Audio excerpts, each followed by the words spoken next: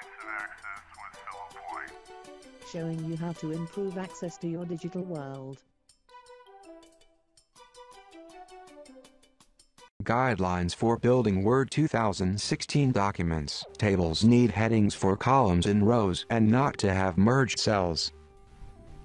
Drag the first row, right-click, click Table Properties, take the tick off for Allow Row to break across pages, then add the tick for Repeat as header row at the top of each page. For more complex tables, you might want to write a description. I scroll down to this table and I right-click the table, click Table Properties.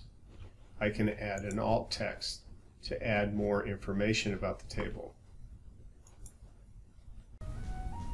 When you have created complex tables, you sometimes need to rethink the layout so that you can build a simpler table out of that content. In this case, we have the year 2002 with these 5 dates underneath it. This is called an umbrella heading, and it covers these 3 things.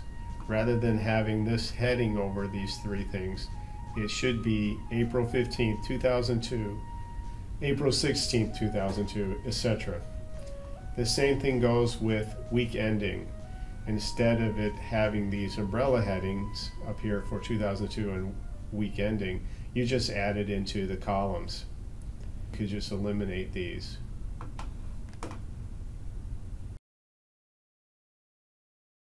Also noteworthy are these blank cells for these headings. And so what I have done is I've rebuilt this entire table to show you what it should have looked like so that it would be accessible. I put the headings for the 1-month financial non-commercial paper together, and the same thing for the financial commercial paper. Put the date umbrella heading as part of the date, same with the week ending, and now the table is very easy to read for someone.